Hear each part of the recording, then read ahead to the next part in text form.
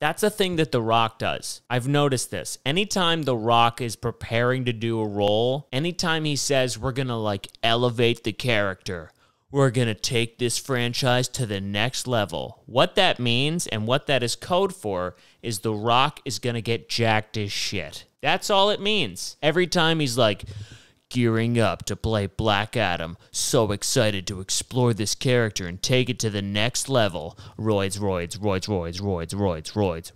in the arm. Oh, we got this one coming up. Time to start eating 7 more servings of chicken. I mean, you know what I mean? Have you ever seen The Rock? He's like, I'm gearing up to play this fucking role. And then there's some like dark, dramatic scene where he like has a breakdown or like goes crazy, or he actually plays a fucking character and not just, you know, himself with a different jacket whooping people's ass. That's every Rock movie.